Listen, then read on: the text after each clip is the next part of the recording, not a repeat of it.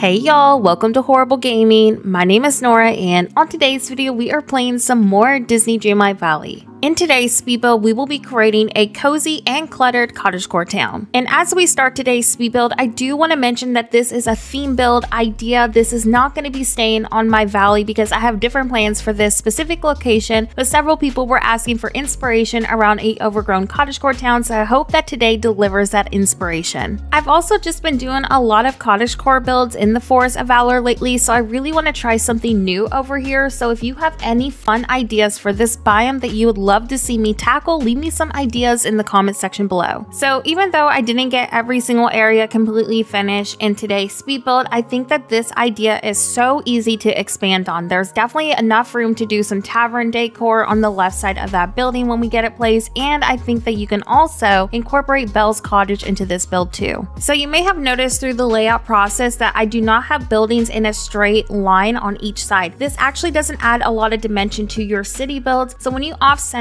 some of these buildings, it just adds a lot more realism to builds like this and gives you some great dimension. Your eye has more to look at and it's not just going to one area in the build. So this is definitely something that I recommend doing if you're wanting your cities to feel fuller and more realistic, especially because we're very limited on how many buildings we can use right now. There's really not too much to choose from. And another thing that I really love to do, if it allows, is using two of the same house skin, and this is so easy to do right now. All you do is you make your main house the skin that you want to use, and you can place a additional one through the furniture mode under house. And as you can see, I've made use of this idea with the purple cottage. I have one that is placed correctly on the right side, and then the center one is off-centered and rotated, so it looks like a completely different house. Anyways, we're going to continue mapping out our layout and also get started on making our pathway, and I'll be using an item called Rocky Terrain, and this can be purchased in Scrooge's shop. So I'll see you in a couple of minutes when our pathway is completely placed.